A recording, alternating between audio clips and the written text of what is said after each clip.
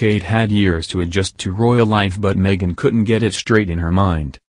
The Duchess of Sussex married into the royal family 7 years after the Princess of Wales. Kate, Princess of Wales, had years to adjust to the attention that comes with becoming a senior working royal, whereas Meghan's experience was far different, a royal expert has claimed. The Duchess of Sussex, 41, became a working royal following her wedding to Prince Harry in 2018, whereas Kate married Prince William back in 2011. The Duke and Duchess of Sussex tied a knot at Windsor on May 19. Royal expert Duncan Larcombe said that he felt desperately sorry for Meghan in the initial period of adjusting to royal family life. Mr. Larcombe told Fox News Digital, Harry clearly never really wanted to admit to her what was actually going to be involved with the royal family. He claimed that in the first 7 years of the Prince and Princess of Wales relationship, Buckingham Palace would not talk about Kate, when she's a private individual. With this procedure, the Princess of Wales had years to adjust to the attention, which was a process that did not play out in the same way for the Duchess of Sussex. He likened the Duchess' experience to that of Harry's mother, the late Princess Diana. He commented that struggling to adjust to media scrutiny was a trend stretching back generations for those who married into the firm. He added, "I've seen it, and we saw it all the way back from Diana." Mr. Larcombe then claimed the Duchess didn't ever get it straight in her mind that there was a difference between being in the public eye as a celebrity, versus gaining attention for being royalty. The Duchess told U.S. chat show host Oprah Winfrey that she suffered from suicidal thoughts during her time as a working royal, under the intense spotlight of the media. She recounted how she just didn't see a solution, claiming she turned to those within the firm for help. She said, "I would sit up at night, and I was just like, I don't understand how all of this is being churned out, and again I wasn't seeing it.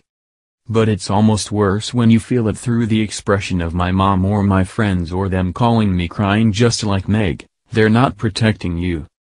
Meghan described feeling really ashamed to say it at the time, particularly to her new husband.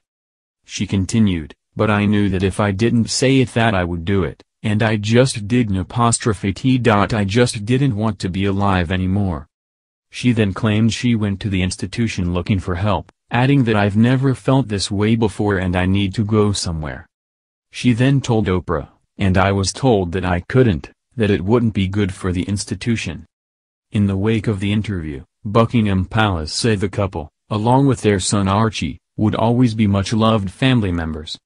In a statement, the palace added, "The whole family is saddened to learn the full extent of how challenging the last few years have been for Harry and Meghan."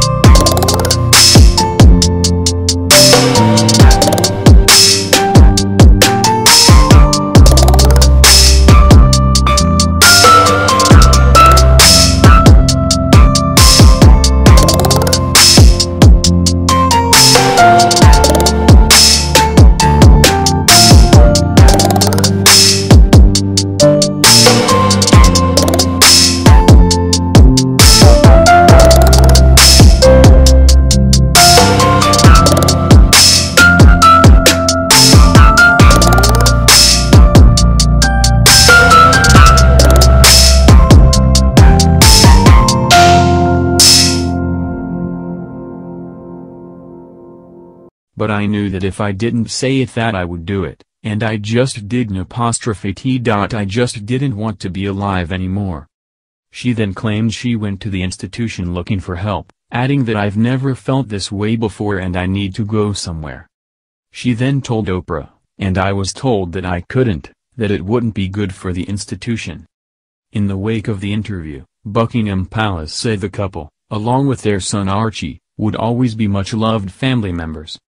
In a statement, the palace added, "The whole family is saddened to learn the full extent of how challenging the last few years have been for Harry and Meghan.